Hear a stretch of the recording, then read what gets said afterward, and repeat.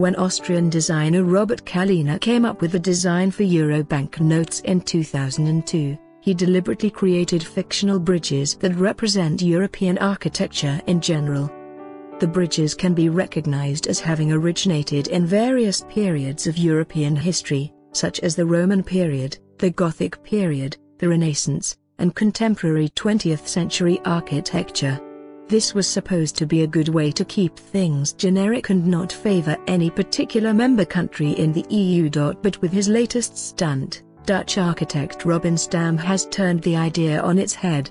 The European Bank didn't want to use real bridges, so I thought it would be funny to claim the bridges and make them real, he explained. So he went and built all the bridges exactly as seen on the paper money, according to color and scale. When the local council responsible for constructing a new housing development in Fictional, a suburb in Rotterdam, heard about Stam's idea, they immediately approached him about making it a reality. He then supervised the construction of 7 pedestrian bridges, all exact replicas of the ones found on banknotes ranging from €200 to €50. Stam poured dyed concrete into custom-made wooden molds to achieve the exact color, crop and shape.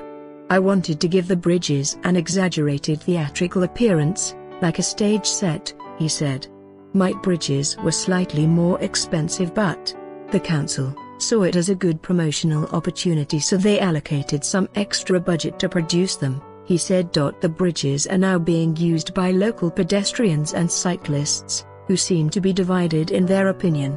Some people's initial impression is that the bridges are ugly, but when they find out the story behind them they find it really funny, Stam said.